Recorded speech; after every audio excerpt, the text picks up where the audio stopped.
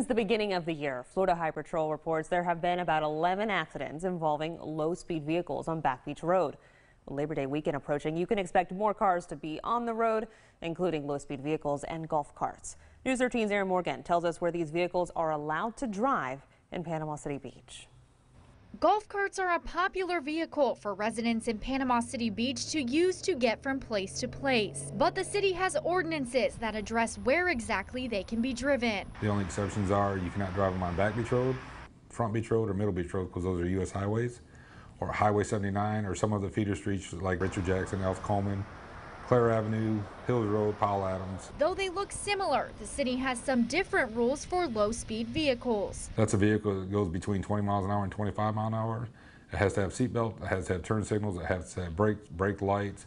It's got to have side mirrors and a rear view mirror. It has to have a slow speed placard. You have to have insurance on it, and you also have to have a license plate on it. The city allows low-speed vehicles on any road with a speed limit of 35 miles per hour or less. If you see a low-speed vehicle with a license plate, they're authorized because the speed limit's only 25 and 35 on Front Beach Road. But Florida Highway Patrol officials say it's important that these vehicles stay off Back Beach Road because it can interfere with traffic and safety. If there's a crash involving a vehicle and a golf cart, the golf cart's trying to compete with a vehicle, it's not going to turn out too well, just based on the dynamics of the crashes that we've seen. Chief Whitman says that drivers of low-speed vehicles are treated just like a driver of a motor vehicle. If you're driving it recklessly where you're endangering your life or someone else's life or property, you could be arrested for reckless driving. You could be arrested for DUI. Drivers of golf carts and low-speed vehicles can also face a fine up to $167 for driving in areas where they are prohibited.